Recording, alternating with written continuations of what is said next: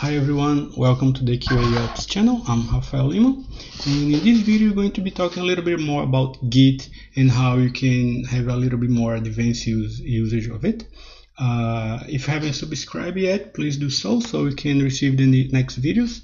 And if you haven't watched the previous videos, I'm going to post here the playlist, so you can see how we set up we set up a Unix terminal on Windows, how we set up Git repository, the theory of Git and the basics of Git. So everything is going to be available for you. I'm also going to put the series of videos that I did on RestAssured in Java API with RestAssured. So it's going to be everything is going to be there for you.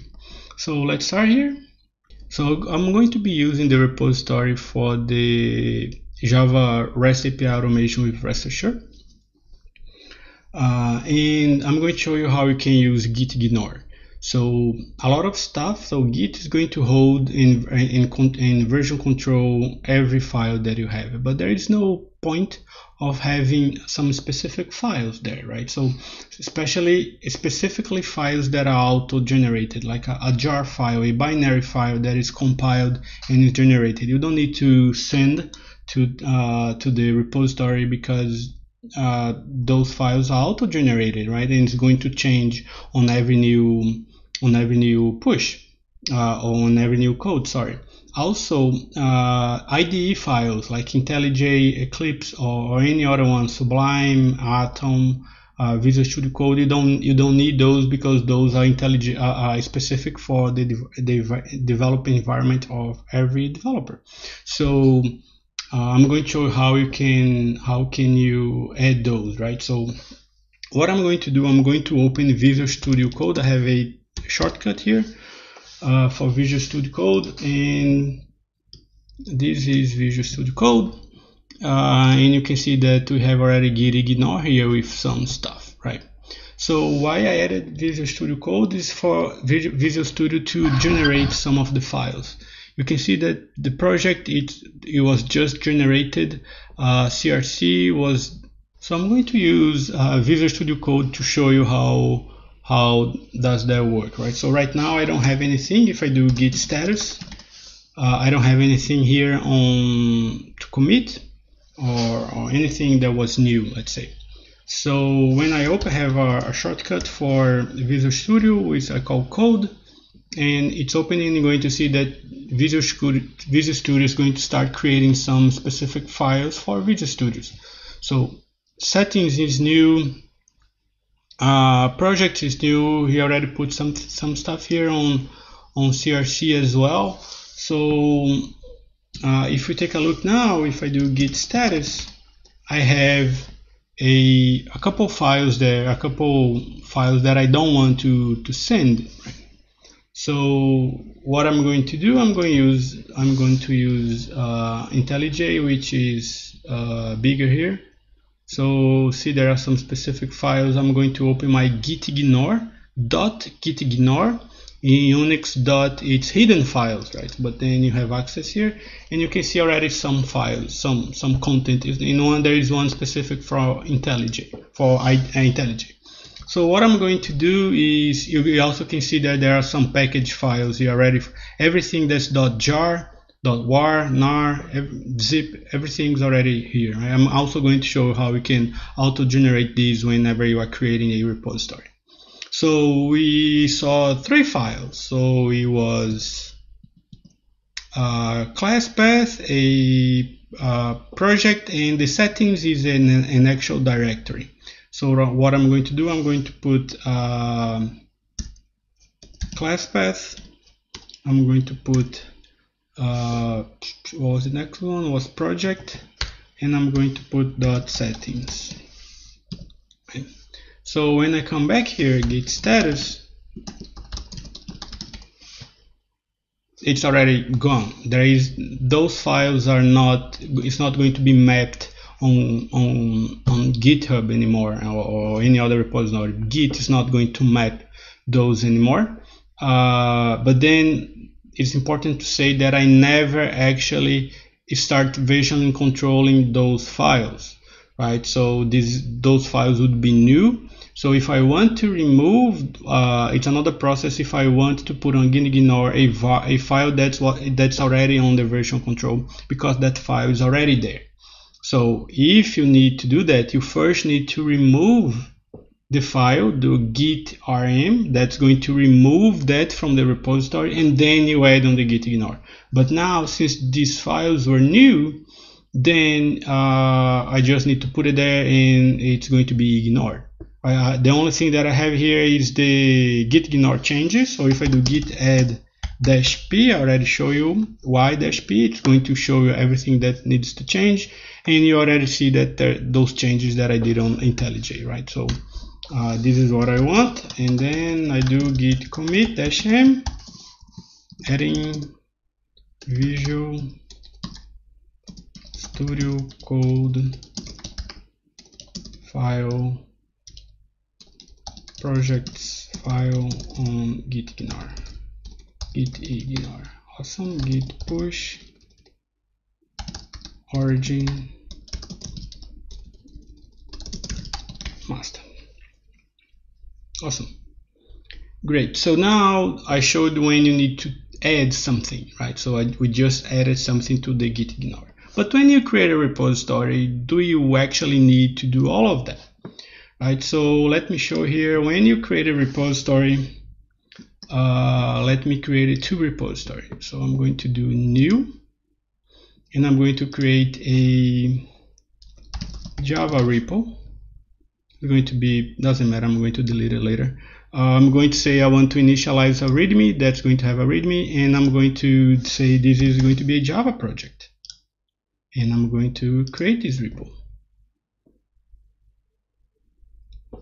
I'm going to copy here already, and I'm also, just to make it faster, I'm going to create another repo. It's going to be a Rails repo,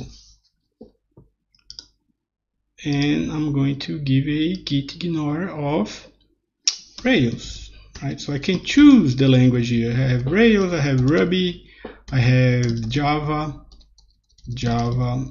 I have JavaScript. Not sure if it's too small. I have Java, I have Rails, I have Kotlin, probably Kotlin. Right, so now let me do Rails, and I'm going to create here. So now I have two repos, right, with the README and gitignore. If I open the gitignore, I didn't do anything, right? So I just created a repo. There is a lot of files already here that are files that should be ignored for a Rails project, right? If we go back to QaOps and do Java repo, there is also a gitignore here that has a bunch of files related to Java repository that should be ignored, right? And this is how I had these initial files for the Java project that I just showed you, right? So this is the initial. When you create a repository, you should already put those gitignore, the default gitignore that comes for the language of your choosing, because it's going to save you time. Awesome. Great. So now we also saw that dealing with Git is a lot of typing, a lot of you need to type a lot, and the terminal should be a pleasant experience. Shouldn't be like, holy shoot, I need to open my terminal, it's going to take some time, I need to it's going to be a hassle. It doesn't need to be a burden. The terminal experience should be the same experience, the same pleasant experience as using a Chrome or File Explorer. So, and for that you need to get used to it, but now also you need to set it up, right? The terminal, you can see that my terminal has some different stuff than a regular terminal. So a regular terminal would be something like this, like a vanilla terminal. You don't have any coding highlight, any coding autocomplete, any colors. It's just a vanilla terminal, right? So you need to set up your terminal in order to give you most out of it, right? And one of the things are aliases. So alias is a shortcut for a command. that you type really often, right? So I'm going to show you more in details when we start talking about Unix. But let's say I have a GST. GST is my shortcut for Git status. Right? I don't have to type Git status, I just need to type GST. And if I do type GST, you're going to say that GST is an alias for Git status. The same thing for Git checkout. It's a lot of typing Git checkout. So I have GCO, which is the same. Right? So if I do type GCO, it's going to show me that it's an alias for the Git checkout. So these GCT and GCO are aliases that I set up on my Unix terminal.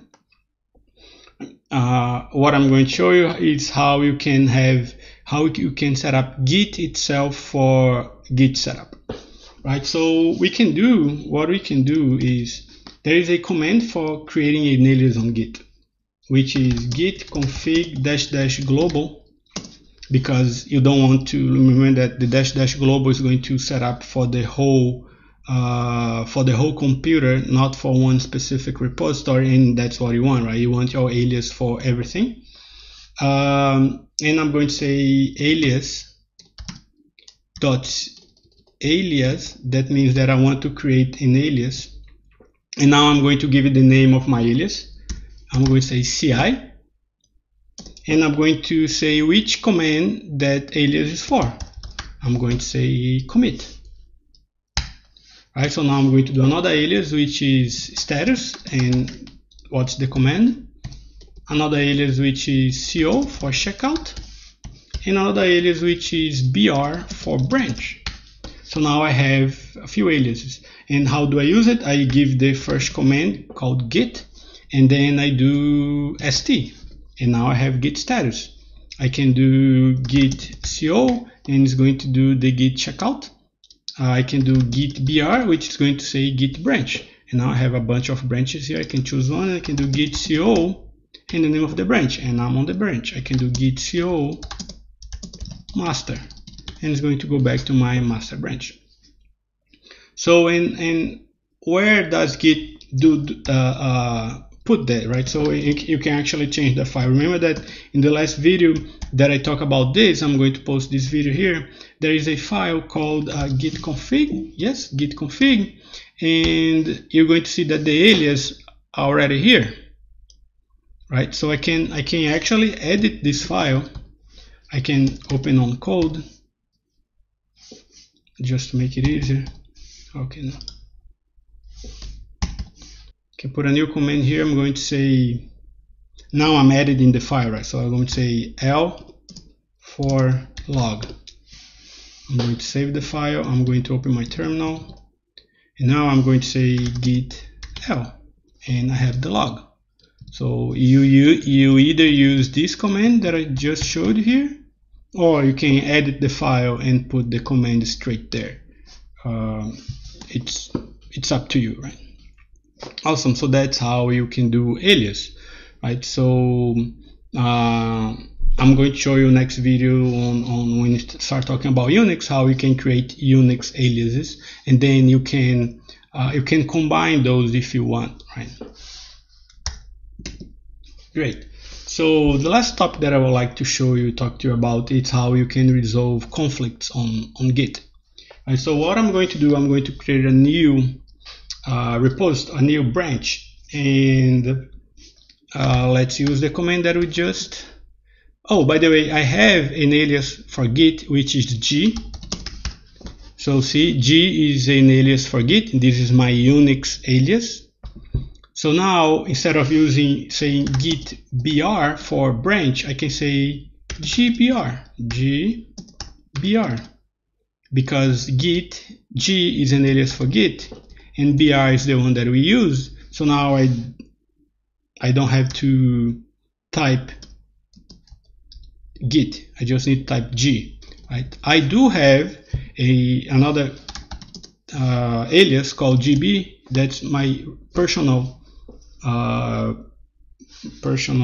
alias for branch, right? So I just type GB. Awesome. So what I'm going to do is I'm going to use the command that we just that we just used, git checkout -b conflict video, right? And I created a branch for creating some conflict on the video, right? So this is the video related to Java API. I'm going to open my user test and I'm going to do some changes here, right? So what I'm going to do is I'm going to change some specific code here. So I'm going to change this for pages and I'm going to move this for 3.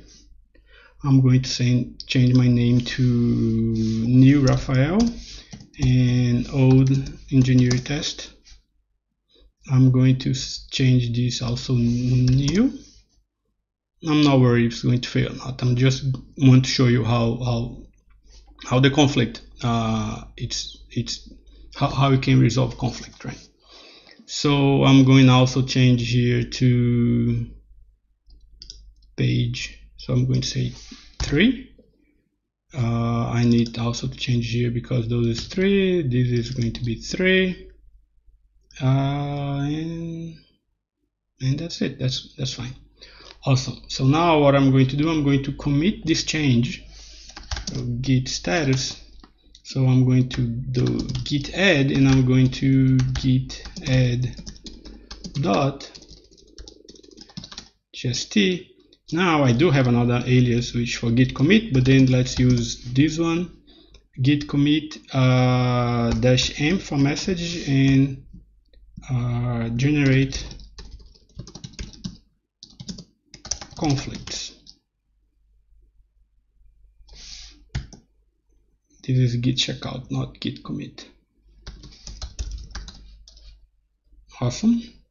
So now I'm going to go to my master, git checkout master, and I'm going to create the same changes there because I want to resolve. I want to merge and show you the conflict. If I merge now, it's going to say, hey, this changed, but this is fine. If you want to merge, we can merge. But now I want to force the change, the issue, right? And the issue is when you create when you change the same file in different moments, right? So I'm going to change this here. We change here. I'm going to put Rafael Lima, engineer test London. Now here Rafael Lima.